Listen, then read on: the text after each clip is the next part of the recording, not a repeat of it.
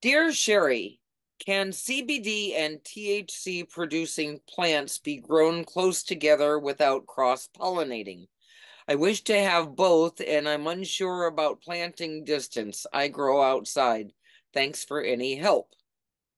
Well, okay, this is going to be a quick question to answer. The quick answer is yes, but before we get to the longer answer, I just want to remind everybody to hit that YouTube subscribe button and notification bell because we try to upload new videos every Wednesday, and hit that like button too if you get value out of our videos. Also, say hello to my business partner here, Mitch Mandel. He's Cannabis Cheri's grow editor, and we always have him here for grow questions, although Mitch, I think I could have answered this one on my own, but I'm going to let you take it away. Right. So this grower wants to grow a CBD plant next to a THC plant. Right, Right. So that's not a problem, unless you're growing males and females together.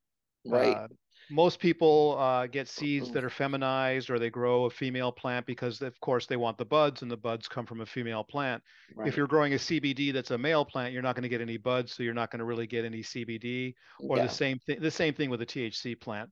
I mean, we've So, talked about this before. You never really want to grow a male plant unless you're breeding or wanting seeds. right, So, the only people that yeah, grow male plants are breeders, exactly. right. So if you're growing a female THC plant and a female CBD plant, the two are not going to cross pollinate, and you're not going to get a hybrid of a THC CBD, which for a breeder that might be a good thing, but in this case for this reader, if they want a solo CBD plant or a solo THC plant, or not solo, but primarily THC or CBD, growing them together, as long as they're females, you're not going to have any issues with cross pollination or any problems with the plants. Right. And the same goes for growing multiple strains in a Right. single space. That's fine, just as long as there are no boys there. Yeah, you could Sorry, grow a Bubba boy. Kush with a Gorilla Glue, and you're not going to get a Bubba Kush glued gorilla Right. together. But you do have to sex your plants, and if there Right. are any boys in there, you got to get them out of there right away. Get them out right 'Cause- away, unless you're a breeder and know what you're doing.